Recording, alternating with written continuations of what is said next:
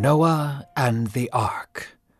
Before this story, we were told the story of humanity's first bloodshed, Cain and Abel.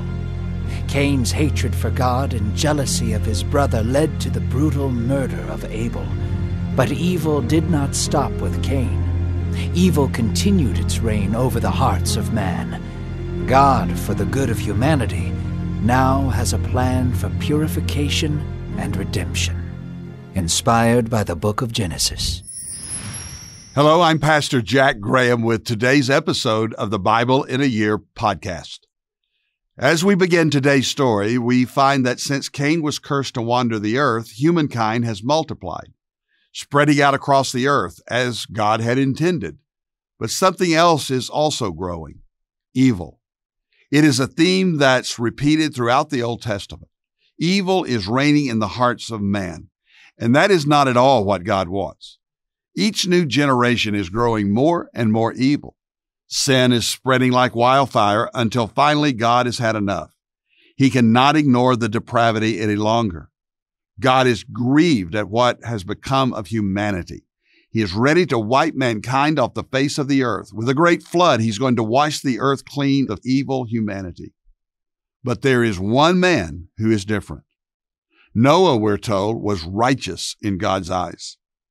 It must have been extremely challenging for Noah to live a righteous life in the midst of such rampant evil. Like Noah, you may often feel surrounded by evil in our world today, and like Noah, you must stand apart from those living to satisfy their own desires. As you listen today, think about how Noah and his family must have felt building this giant ark. They'd never before even seen rain or experienced a flood. Think about the immense amount of faith this required. Imagine the fear in their hearts as they entered the ark and watched God close the door. But then watch as God carries them through the flood, protecting them from all harm and providing for them every step of the way. Let's listen now to the story about a man, an ark, a great flood, and God's plan of redemption for a world filled with evil.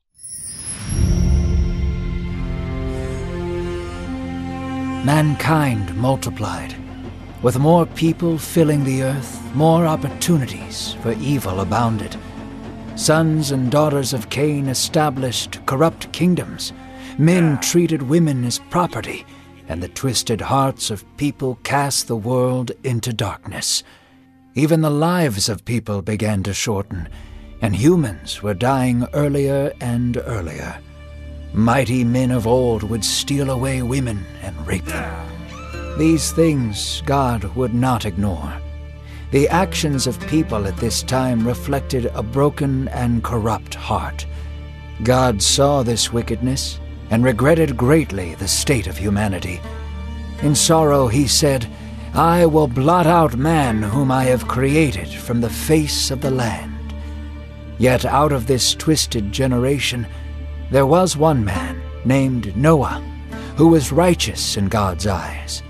God said to Noah, "I have determined to make an end of all flesh, for the earth is filled with violence through them. Behold, I will destroy them with the earth." The wrath of God would descend in the form of rain, and water from beneath the earth would come after. This was God's punishment. The flood was coming.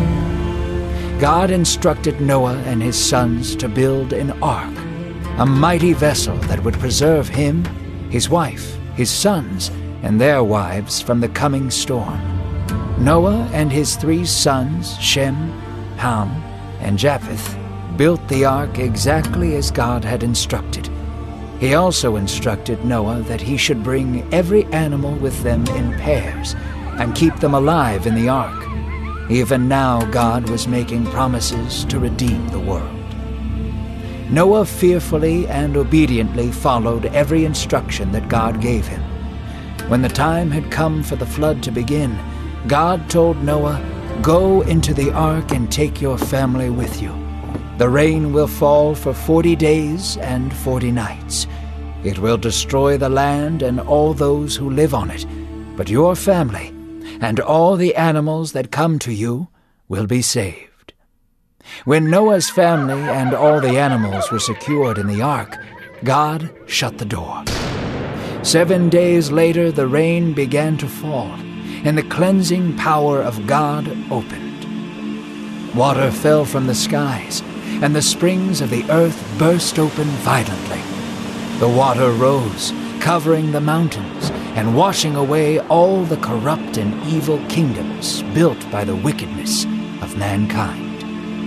God once breathed life into mankind, and now he took their breath away. All was destroyed, all but those on the ark. After 40 days had passed, the raining ceased, and the earth was still under water for 150 days. At the end of the 150 days, the water had receded enough for the ark to land on the side of a mountain. After 4 months had passed, Noah opened a window and sent out a raven to find dry land, but the raven never returned. Noah then sent out a dove to seek out dry land, and it returned because there was no dry land for it to perch on. 7 days later he sent the dove out again, and it came back with an olive leaf, meaning that the dove had found dry land and came back. Noah waited another 7 days and sent the dove out again, hopeful that it would not return, meaning the land was ready to live on. This time it didn't return, so Noah knew that the water was not covering the earth anymore. After a month had passed, Noah opened the door and saw that the land was dry. God beckoned Noah to come out of the ark. So Noah brought his family and the animals out of the ark and offered a sacrifice to the Lord, just as Abel did before them. God was pleased to receive their offering and vowed to never flood the earth again. So God gave Noah permission to eat animals and plants so they might multiply the earth again. With the newness of life, God put a rainbow in the sky as a symbol of his promises. The story of evil does not end here, but the story of God and his passion to preserve and protect those he loves is still unfolding. Evil abounds, but the promises of God prevail still. As the story of Noah begins, we get a picture of just how bad things can and do get when mankind follows only their own heart. Just 4 chapters removed from when everything was perfect in the Garden of Eden, the world is in disarray, death, violence, abuse. God simply cannot, will not allow evil to go unchecked. He will not stand idly by and watch the world he created be destroyed by sinful men. There had to be a reckoning, a judgment, and we see here in today's story what God's righteous, holy anger can do. The truth is, we're all deserving of such a flood of judgment for the evil and sin in our own hearts. But God is full of mercy and compassion. And here in the story of Noah, we see that he is making a way for his ultimate plan of redemption to be carried out. We are not told much about Noah other than the most important thing, that he was walking in a right relationship with God. He was not perfect. He was also touched by the sin nature passed down from Adam, but he was righteous in the sight of God, righteous in God's eyes. The book of Hebrews in the New Testament tells us that it was Noah's faith in God that made him righteous. He took God at his word even when he had never seen what God told him was coming. Look at how God delivers the news to Noah. First the bad, then the good. Genesis 6, verses 17 through 19. Now behold, I myself am bringing the flood of water upon the earth to destroy all flesh in which there is the breath of life from under heaven. Everything that is on the earth shall perish. But I will establish my covenant with you, and you shall enter the ark, you, your sons, your wife, and your sons' wives with you. And of every living thing of all flesh, you shall bring 2 of every kind into the ark, to keep them alive with you. God made a covenant, a promise with Noah. He and his family would be safe, along with the animals that were on the ark. And through Noah's family, God was going to save a remnant of humanity to start afresh, and even the animal world as well. But first came the flood. For 40 days it rained. Waters rose and destroyed every person not on the ark, just as God had said. But it wasn't over. Noah and his family stayed on the ark for a full year. God provided rescue for Noah and his family during the flood and provision far after the flood. Isn't that the way we see it in our lives as well? God is with us during the storm, and through the storm, He stays with us, providing for our every need through the aftermath of the storm. When it was finally safe to step outside, what did Noah do?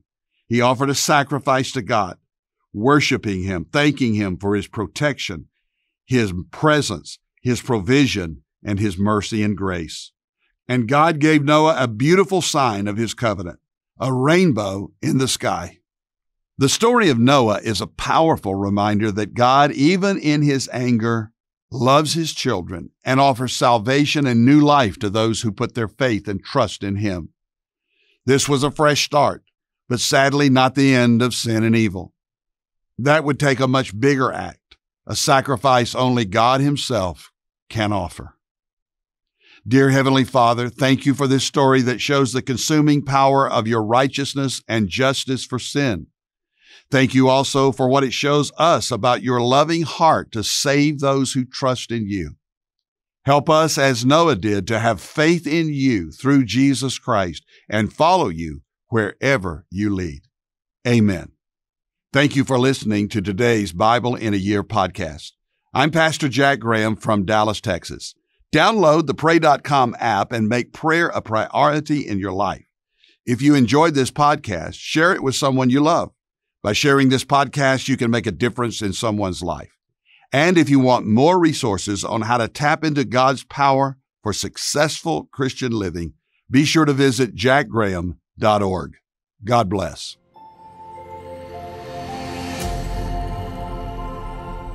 This episode is sponsored by Medishare, an innovative healthcare solution for Christians to save money without sacrificing quality.